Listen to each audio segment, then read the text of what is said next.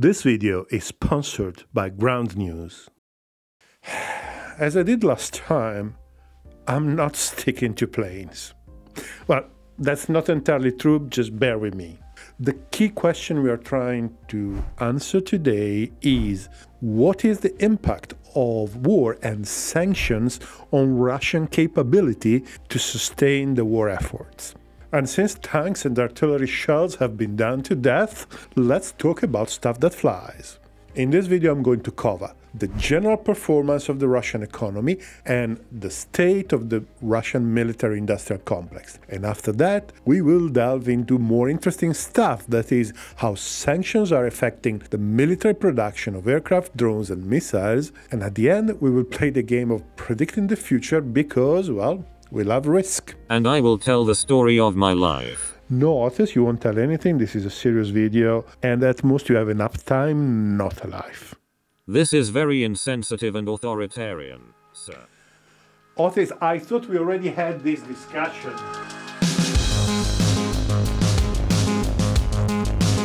I first started my research with the pure economics of Russia. Since the beginning of the operations in Ukraine and the consequent activation of further sanctions, because some sanctions were active since 2014, so Russia has halted the publication of various categories of data. However, they kept providing the standard set of data to the international organizations that report on world economic data, like the IMF, but there are many others. And mind, Russian data have always been considered very reliable by the analysts. And before some keyboard warrior jumps out saying that since they are Russian they cannot be true because the Russians always lie, I would remind everyone that these data have been used by analysts in universities and financial institutions all around the world for 3 decades with no issues. If there had been systematic incoherent data, they would have been noticed quite quickly. Anyhow, official data about the Russian economy are now considered of dubious reliability and some others are lacking. Therefore, I had to resort to other methodologies, chiefly the news outlets, trying to rebuild a picture from what is available. And here, I hit the wall. The same polarization that you see in the comment section of a YouTube video is actually present in the news outlets. There are 2 dimensions to it, the government affiliation and the political spectrum. So the problem is how to weight every single news source for its bias. And the solution is the sponsor of this video, Ground News. Ground News is an app and website that gathers all the world's media in one place so readers can compare coverage and see the full picture of what's being reported around the world. For example, in my case, I have chosen Russia economy, and here are the latest news with a handy recap of the main sources and the bias. For every story, you get a quick visual breakdown of the news outlets covering it, their political bias, how factual the source is, which entity owns the source, and which countries are covering the story. For example, this dramatic piece of news from a Romanian website attracts attention, but I'm warned that the reliability is, well, less than excellent. Another example, if I want to dig into the latest EU sanctions package, I am presented with a vast choice of options with a level of classification, factuality and location. You can follow specific topics to keep up to date with breaking news on a specific person, a location, a source, or threats such, for example, sanctions or military or war and so on. And you can use it also to see the breaking news or your blind spot stories, that is, the stories that you are never presented because they are never narrated by the outlets that follow your own bias. I find particularly interesting the map feature to show what is being reported in specific locations. And by the way, I tend to use Ground News from the browser, but it is completely available on mobile devices with a specific app if you prefer. So with Ground News, you can become a smarter news consumer. You can gain a deeper understanding of the complexity and nuance of different issues by identifying media narratives. But you know me, what I appreciate the most is the help that I get in finding a common ground. Go to https://groundnews/millennium to stay fully informed on breaking news, compare coverage and avoid media bias. Try it out or subscribe through my link for 30% off of the Vantage plan if you support the mission and find it as useful as I do. Don't wait too long because the discount is for a limited time. So, please support those who support Mr. Millennium. Well said, Otis. Well said. So, after some time being lost in the research, I stumbled upon a video that pointed me to some interesting papers. But let's proceed with order. The official Russian gross domestic product, as reported by the IMF, which is based upon Rostec data, is as follows.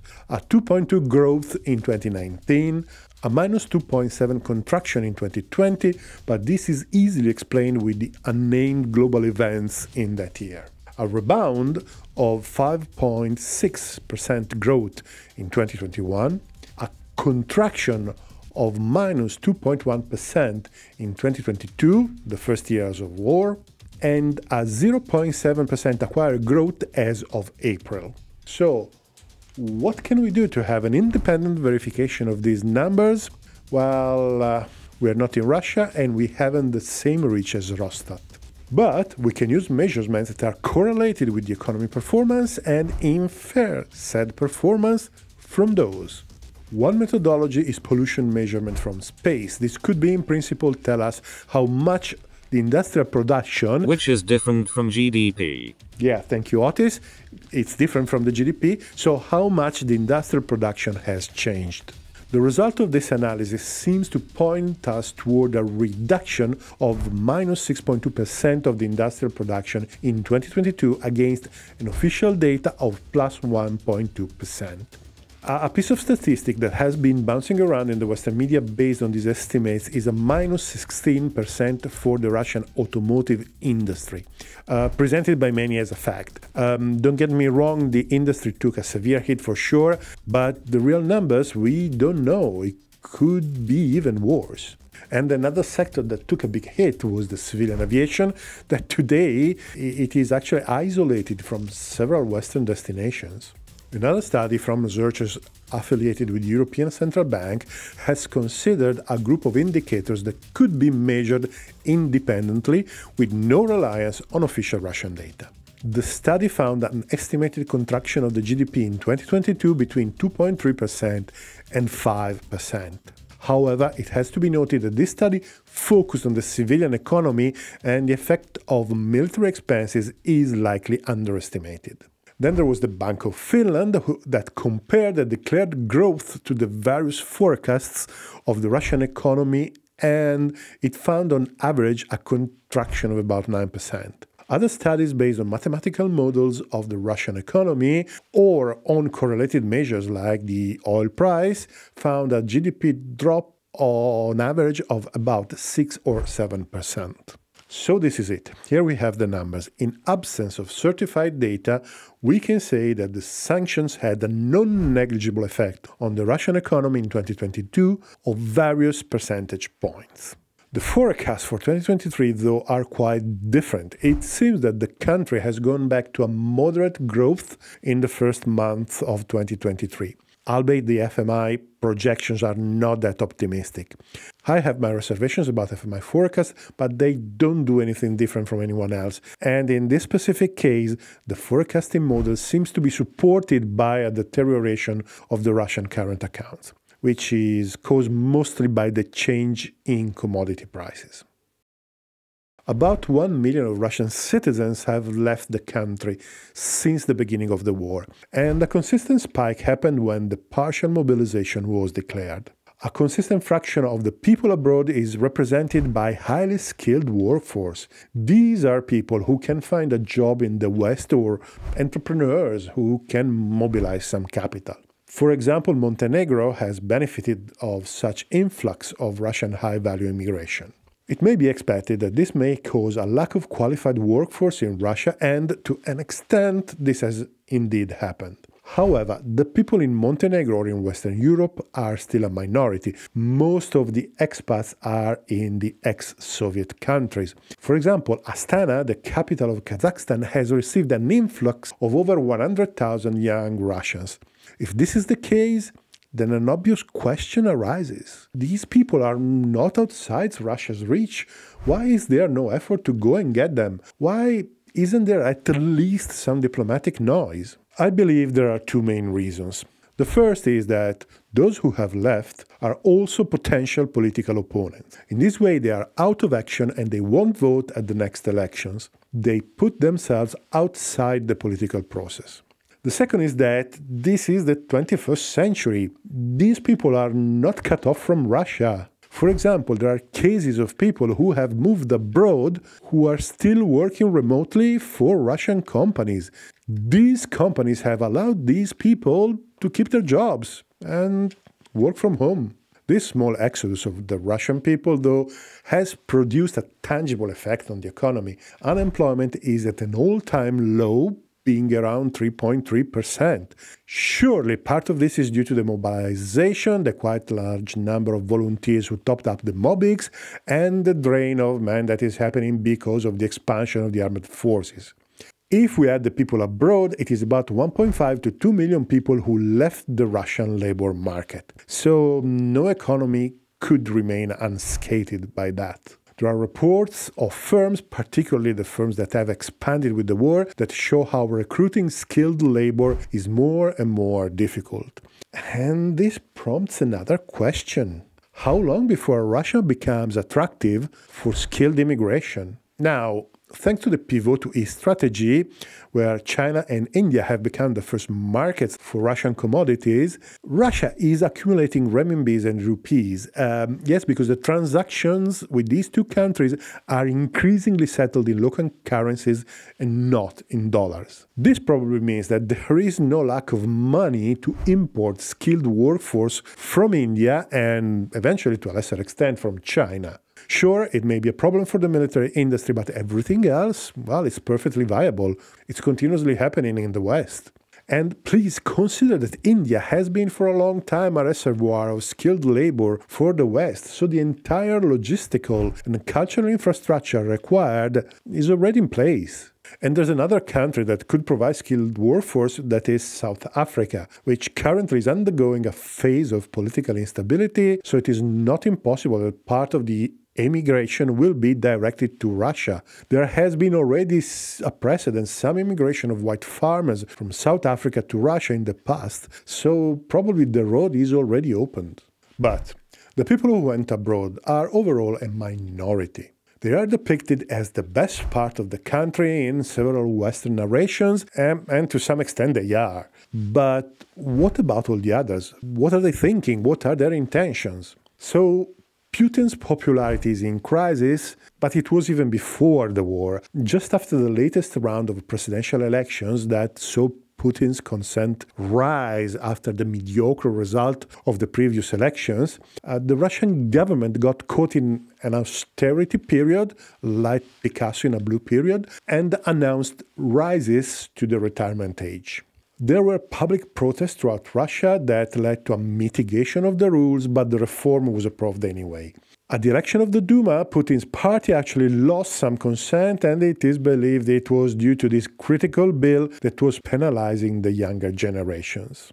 I'm telling you this because one of the reasons why wars end is the increasing hardship imposed to the population, which reduces the consent around the waging of the war. Well, it seems that the Russian government is well aware of the problem. In the latest annual speech about the state of the Russian Federation, Putin announced important measures to care for veterans, their families, and the families that had a loss. He also announced measures to support families with children and raise minimum wages. I can't help thinking this is a carefully balanced policy to maintain consent by alleviating people's suffering. I don't think for a second that this is happening for kindness of heart, but because this is instrumental to the political management of the crisis. One thing well known to the economists is the phenomenon of substitutions. When imports become unavailable, either for excessive price or because of an exogenous event like the sanctions, the demand is still there. This means that substitutions happen either from the internal market or from other more accessible foreign markets, which is exactly what happened in Russia. In this crisis, after the beginning of the war, China has stepped in to provide the high and low rotation products required for the civilian life. but also technology and industrial machinery to keep the economy going. However, it wasn't just the Chinese who stepped in. Many Western brands went out of the door but re-entered from the window, mainly striking agreements with local resellers or creating new ones that still sell in Russia.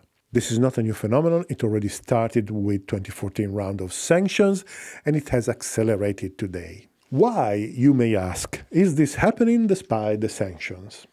Well, markets are not moral. There is business to do in Russia, and they just do it. As a matter of fact, there is no shortage of any good in Russia. The prices of some categories are higher than in the West, but you can still get an iPhone in St. Petersburg. No problem, comrade. Okay. If this happened in the civilian market, you may ask, this is surely not true for the military industry. Well, sort of. We will get to that in a minute. For the moment, it is enough to say that Russia didn't really need much replacement in the military industry, save for one critical category, and they still manage with some difficulties to address it. So, overall, the sanctions are indeed having an effect on the Russian economy, and it is a non-negligible one. But to fight this war, well, it is irrelevant. Okay, not exactly relevant, but okay, bear with me.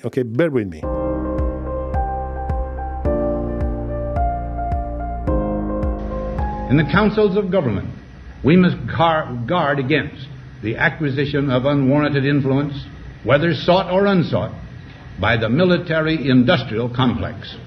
Well, I think we could say something very similar for Russia, with a difference. In Russia, there is no doubt that politics controls the complex. In the latest years of the Soviet Union, the military-industrial complex was the largest industry of the country. During the transition to market economy in the 90s, a time of incredible hardship imposed onto Russia, whose memory has really scarred a generation of Russians to a degree second only to World War II. So during this transition, I was saying, even the military-industrial complex suffered greatly. This was a sort of lost decade where resources lacked, know-how disappeared, and technology research stagnated. The situation began to improve for the military industry in the early 2000s, where the modern configuration of the sector started to emerge. The Russian military industry employs from 2.5 to 3 million workers, and it is very pervasive in the Russian society. However, the largest fish in the pond is the state-owned giant Rostec, which in financial terms is almost 70% of the total industry turnover. It was created in 2007, merging under a single umbrella several hundred companies, many of them struggling, with the purpose of preserving the know-how while improving the effectiveness and the financial sustainability. Today, Rostec comprises about 800 entities with about 400,000 employees, albeit these numbers are continuously varying due to the acceleration of the war production, as we will see in a minute. Rostec itself acts as a coordination and financial structure, while the actual production, the actual business, is organized within holding managing a cluster of companies focused on specific sub-industries. For example, to stay in an industry that is close to our hearts, the aircraft production in Russia is concentrated under the United Aircraft Corporation umbrella. Many of the house names of Soviet and Russian aeronautics are now merely commercial brands under UAC. Mikoyan, Sukhoi, Tupolev, Ilyushin, Yakovlev, and the Irkut are now merged in a single entity that does basically everything. Russian helicopters, which is part of Rostec as well, is the combination of Mil and Kamov. United Engine Corporation is derived from the agglomeration of Klimov, Kuznetsov and Saturn, which in turn is derived from Lyulka. These are just the most famous among the aircraft nuts like I am, but there are others which are very little known in the West that are arguably even more important. CRET, for example, the concern of radio electronic technologies, which includes Fazotron, the largest Russian producer of radars and avionics, or the Kazan Scientific and Research Technological Institute of Computer Engineering, which is sort of a Russian equivalent of the Bell Labs. Always part of Rostec is Rus Electronics, working in semiconductors, telecommunications, and software. Outside Rostec, other examples are the Tactical Missiles Corporation, which is the house of most air-to-air and air-to-ground Russian missiles. Or Almaz-Antey, which produces the Buk and the S-400 surface-to-air missiles. This is not even the beginning of an exhaustive list of the Russian defense industry that is somehow related with the aeronautical world. I just wanted to give you the sense of the scale of the Russian military industry. In Russia, it is not less important than in the USA, but with a fundamental difference. All the industries that we have mentioned are state-owned. Some will say that this is a recipe for sure failure, but I don't want to discuss this. It is mostly an ideological issue and it's not really interesting in this context. What I want to outline, though, is that this is not the old Soviet Union. The system existing in Russia is a mixed economy, that is, an economy where a large percentage of the GDP is intermediated by the state, which control the natural monopolies and the strategic industries. It is the same, exactly the same economic model that existed in the European countries till the 80s, and it proved to be quite successful. And this is also at least part of the explanation of one of the questions that you see flying around a lot. Why Russia, with a GDP the size of Italy, is capable of maintaining such a large military industry and military force? Well, this is a badly framed question and often receives an incomplete answer. The usual answer is that the dollar equivalent amount is not an indicator because the unitary purchasing power in Russia is much higher. Which is the same thing as saying that prices are lower, sir. Thank you, Otis. And if we account for this asymmetry, the Russian economy is 3 or 4 times larger. This is not wrong, but it doesn't explain why the prices are lower. Well, for the military industry, one of the reasons is that these companies don't really have to turn a profit. At least they don't when they are selling to the Russian state. When they're selling abroad, it is different because the export sales can provide foreign currency that is required for imports. But for domestic sales, they just have to do the job. Sure, there are several issues in the Russian procurement process, and it is not a secret that inefficiencies and corruption have caused serious damage in some cases. But this market structure allows, in times of war, to act quickly and in a coordinated manner. Moreover, in times of war, corruption and personal interest, when there are an obstacle to the state objective, are quickly dealt with, particularly in a country with a lot of windows on the top floors like Russia. But this is true in general, even in contexts where the architecture is different. I couldn't make a proper quantitative analysis on this, but the perception is that the investigations for corruption in the procurement process are on the rise. So in a way or another, the Russians are gearing up their economy for the war. It is once again very difficult to have the exact numbers for basically the same reason that some official economic data are not published or are not reliable. So we have to rely on anecdotal evidence and news fragments. For example, we know that NPO Novator, the manufacturer of Caliber missiles and others, has hired 600 new employees in April 2022. We also have news that helicopter manufacturing has grown 2 to 3 times and modernization has been accelerated, for example, introducing a new AISA radar on the Kamov 52. Air-to-ground and cruise missile production has doubled. Drones like the Orlan and the Lancet have grown their production many times. The reports say up to 50 times, but that seems a bit of a stretch. However, there is no doubt that the acceleration is happening because we see many more of them on the battlefield. Several official declarations have now mentioned how factories work extended shifts and the entire military sector is in need of at least 15,000 qualified jobs. And if this is not enough, it seems that about 400 companies that didn't have anything to do with the military are now producing components or lower technology items. The industrial conversion to military production must be approached with caution in the modern world where the dual-use technologies are fewer and fewer, but it is definitely an indicator of an expansion anyway. All of this brings us naturally to another question. Is Russia really self-sufficient when it comes to military production? In the mainstream media, we keep hearing that Russia is not self-sufficient, we keep hearing how they do depend on Western components. There is truth in this, but it is very dangerous to generalize. First, we must not confuse the fact that a certain percentage of the market demand is covered through imports with the lack of the component or the technology. The fact that only 40% of the Russian ball bearings market is covered domestically is due more to commercial reasons rather than inability to manufacture enough ball bearings. What we know, because it has been repeated many times in official speeches and reports, is that the objective is 100% self-sufficiency. Do not confuse this with autarky. This just means that Russia must have the technology and the capability of doing everything, but it doesn't mean that necessarily is going to do so. However, Russia indeed is self-sufficient in most technologies, particularly if we look at the military sector.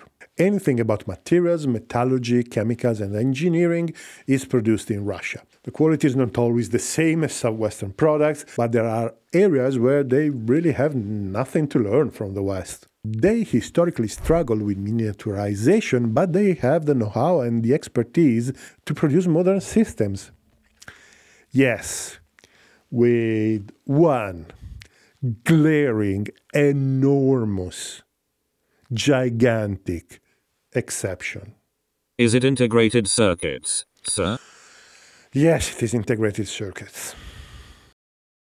These are the bread and butter of really anything modern. Digital microcontrollers, processors, memories, FPGAs are the essential components of all our modern machinery. Western microcircuits have been found in many Russian systems recovered in Ukraine. There is an excellent RUSI report going into great detail, and we will see a few examples later.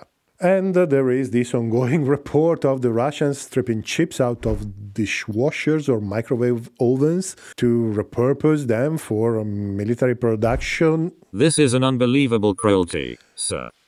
I will explain later, OTIS, don't worry. Okay? There's no risk. Okay? What about my friend, the microwave? No, not even our microwave. The TV set? No, not even our TV set. The oven? Nothing, Otis, nothing. The important thing to know, though, is that Russia produces integrated circuits domestically. There are 5 foundries active in Russia and at least 1 in Belarus. Micron is the main Russian manufacturer, and about 25% of the Russian demand before the war was covered by domestic production. And a large fraction of the domestic production was indeed for military purposes. The Russian silicon industry has seen an acceleration like all the other industries since the beginning of the war. Initially, with the sanctions, they lost access to ultra-pure silicon and neon gas, but China quickly replaced these supplies. But yes, because there is a big but. No pun intended. So, Russian production process is very old, almost obsolete. So, the level of sophistication of microcircuits depends on several features, but the best proxy for the performance is the length of the gate, which is one of the components of the microscopic transistors that are built into the microcircuit. The smaller this measure is, the smaller the component is, and the faster it runs, but often the more difficult is to make it military grade. So, modern civilian high-end applications like phones or computers use 5 to 12 nanometers chip.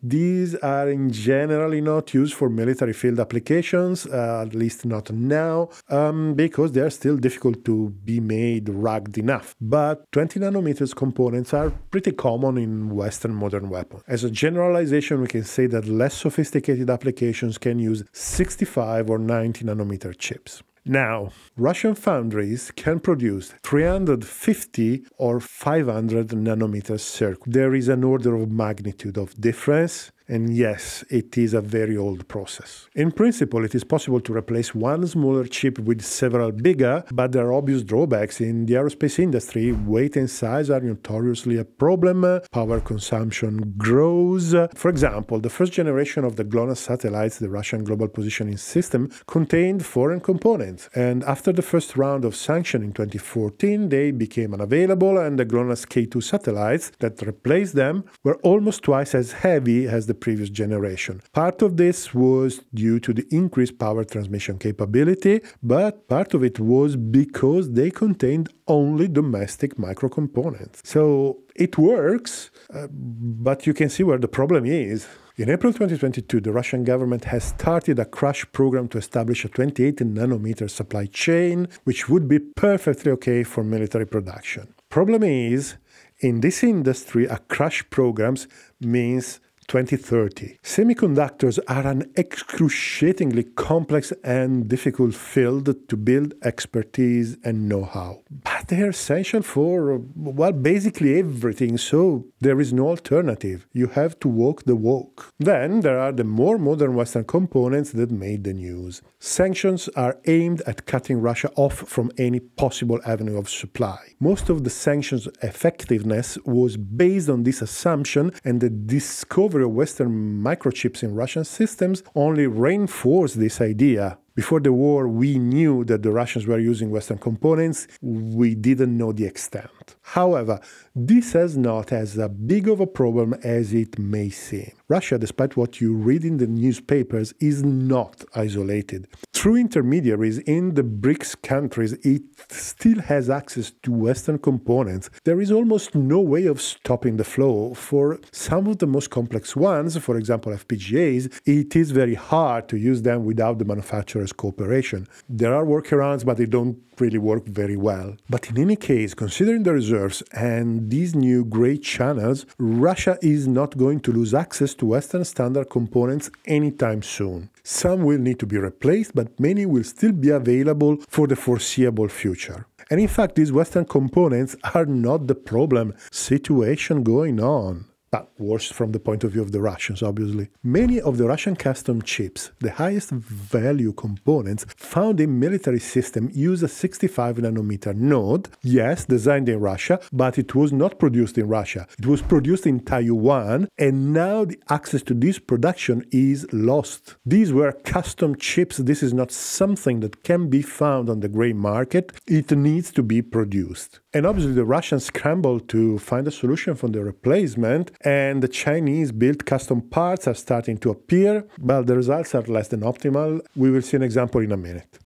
It is very difficult to find reliable news on this subject, so here I am trying to make an educated speculation. There are indeed a few reports of the components being used in some of the missiles and drones changing. That is being different from the first units recovered at the beginning of the war. There is a very interesting anonymous whistleblower working in the helicopter industry reporting how the reliability of the Chinese components is much inferior to the previous productions.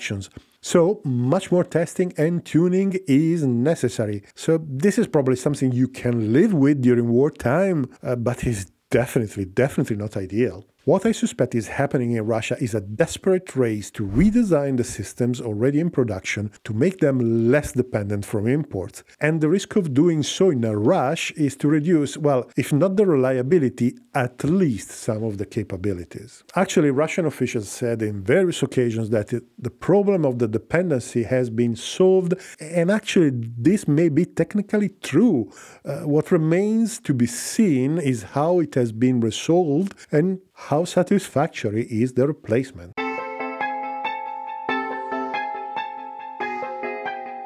Now that we have an ample background of what is happening in the Russian economy and in the military industry, what is the actual effect on the specific systems? I think that the first notable element is that Russia is still capable of working on the big research programs that were ongoing at the beginning of the war.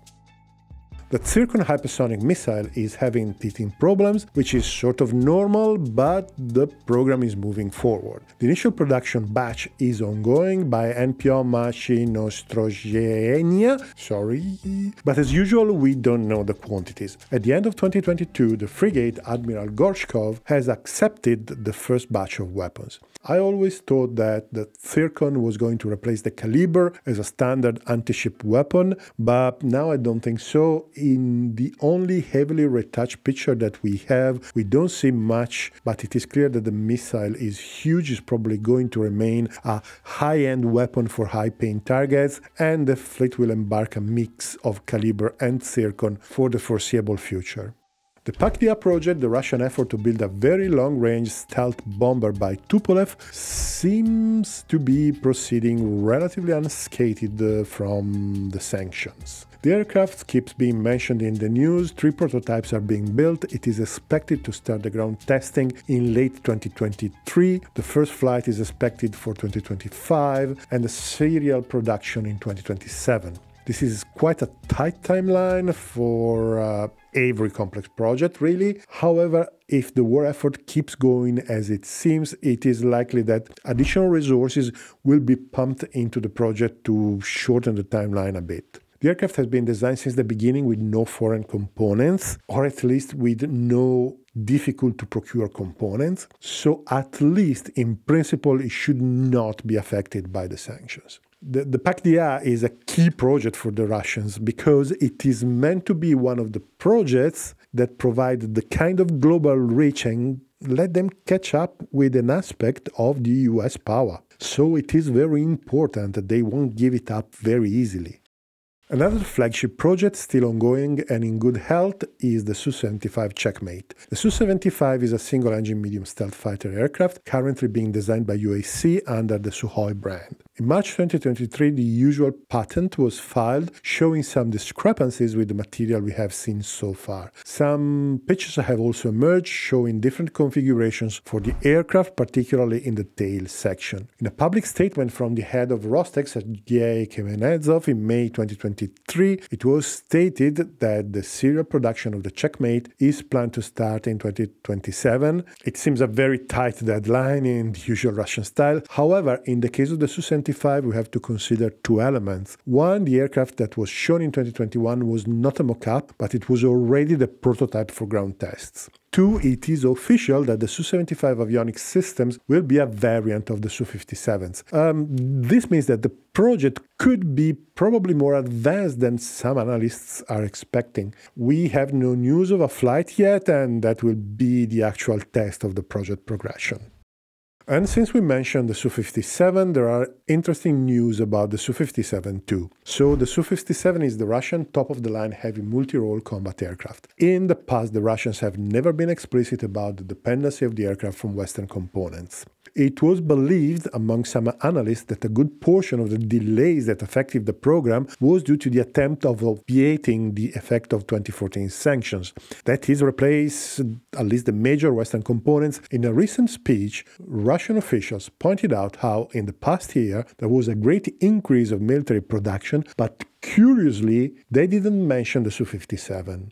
I say this because the speech was exactly about how the shortage of Western components is being addressed. Take this as you like. However, a prototype of the so-called Su-57M has flown in October 2022, and the upgrades seems to be mostly avionics related. This might suggest that some components were still in need of replacement. Or maybe not, and it was just an actual improvement, we don't really know. However, it seems actually to be the case that the main reason for the slow initial production rate was indeed the engine. And in fact, recently we have learned that this Daily 30 as such is basically ready, but they have decided to move to a bidimensional nozzle from the current 3-dimensional. This in itself, from a technological point of view, is very, very surprising, but this is for another video.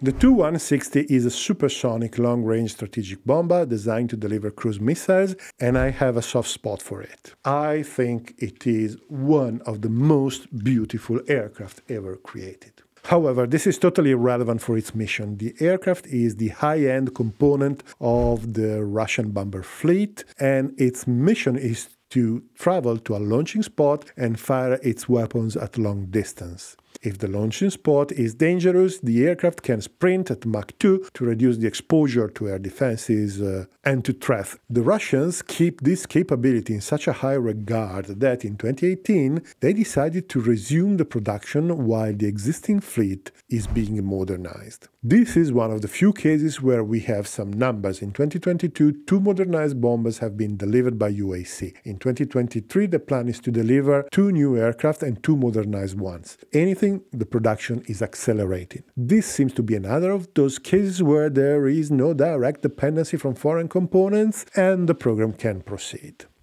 The Su-35 is the most modern fourth-generation combat aircraft in service in the VKS. It is the latest incarnation of the flanker family.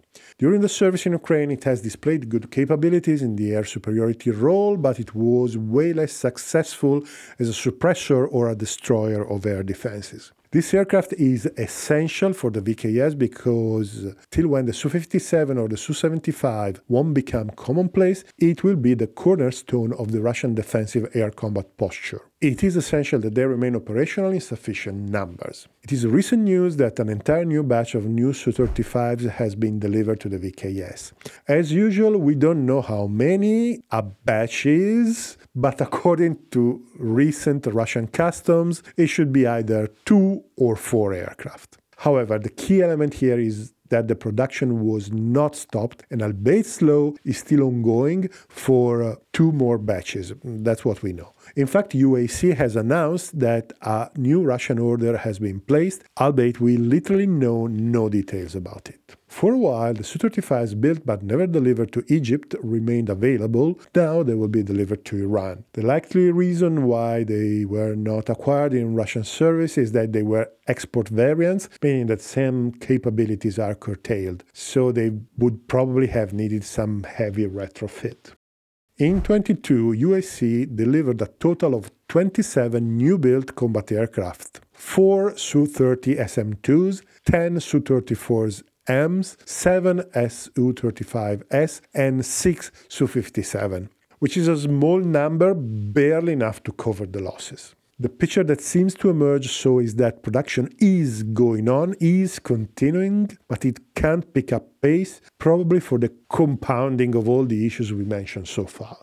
The Su-24 is an old aircraft. It is in the same class as the Tornado and the F-111, but the Russians keep it in service till today in relatively large numbers. It is basically a bomber, but its variants are also one of the few dedicated reconnaissance and ELINT platforms available to the VKS. The Su-24 is in use in both the Russian and Ukrainian Air Force, but here we are focusing on Russia. And Russia seems to have about 50 to 100 units still in storage, and some of them are being refurbished for use in the so-called SMO. These are unconfirmed news, but it would make sense. It is more difficult to update, say, an old Su-27 to the Su-35 standard. It probably would not even be worth it, but bombers are more forgiving from this point of view.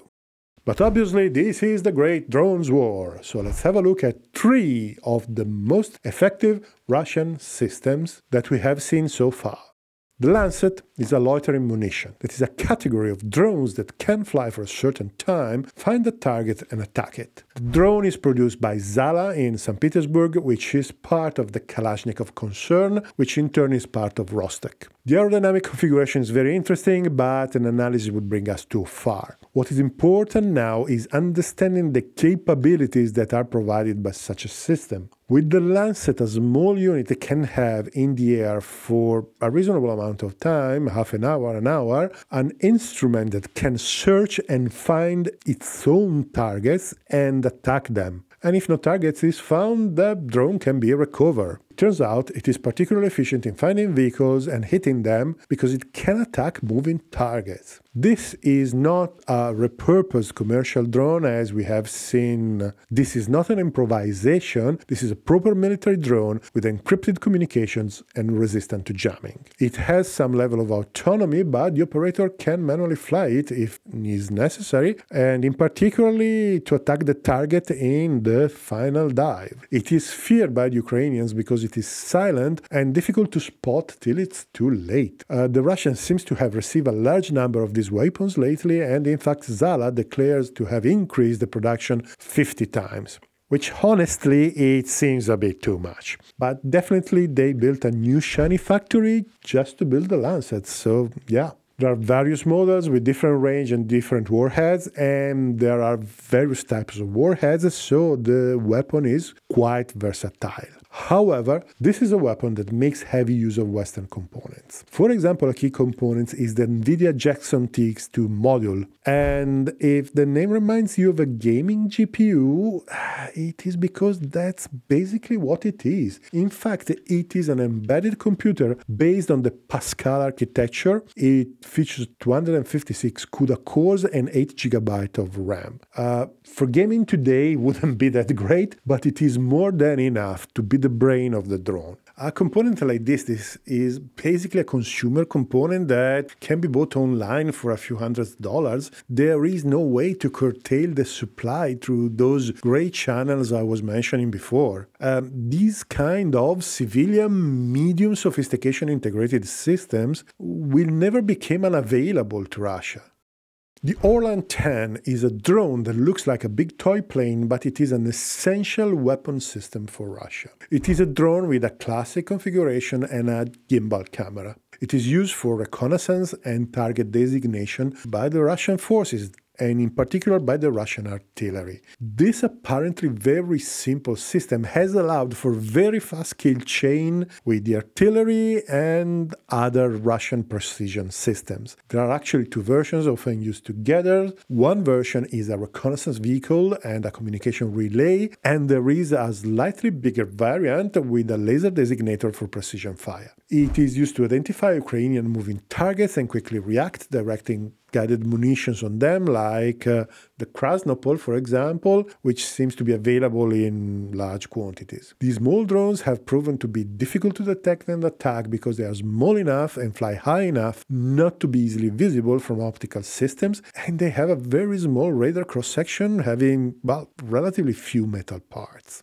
Some have been hit and the wrecks recovered, of course, but they turned out to be quite survivable. This is another of those systems whose production has been increased many times. In the original version of this drone, the only Russian component was the structure and the mechanical actuators. The engine and all the avionics was of Western or Japanese origin. The wrecks recovered on the battlefield, though, have shown that components are changing. Probably every production batch at this stage has differences from the previous. This is probably a case where the Russian domestic components are still not in use, but different Western components are adopted for the production. And considering the number of drones in use with the Russian forces, there seems to be no shortage of these parts. Geran 2 is the Russian name of the Iranian Shahed 136. This is a low-end propeller-driven cruise missile which is now produced in Russia under Iranian license. It has an operational range of about 1,000 kilometers and a warhead between 30 and 50 kilograms.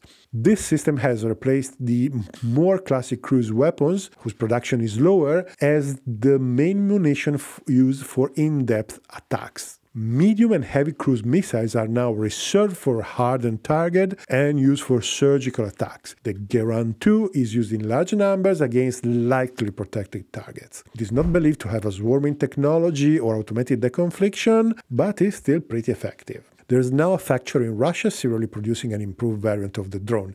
The Iranian variant uses imported civilian components for guidance, while the Russians have completely redesigned the system with domestic components, seemingly improving the precision. The weapon itself is quite vulnerable even to old AAAs, but it is simple, cheap and easy to mass produce, and it is often used for saturation time-on-target attacks. So the story of these three drones is showing how the Russians have become very good system integrators, adapting to what is available as they go along, improving their systems and replacing foreign productions with domestic whenever they can. Another interesting subject would be the Russian missile production. At the beginning of the war, Caliber, Kh-55, Kh-11, Iskanders and so on have been used liberally, even surpassing 100 launches a day. Then the volume of fire has been progressively reduced, and it has become a sort of a sport predicting that Russians would be out of missiles and predicting the Russian production. The subject is complex, and it may be worth a separate video. For now, it is enough to notice that all the pre-war and early war estimates have turned out to be too low. Current Russian missile production is somewhere between 40 and 100 missiles a month, of all types. which is not that many considering the volume of fire they would like, but it is pretty remarkable. And this seems to be another case where the push for an increased production, the push for a war economy, has achieved some success.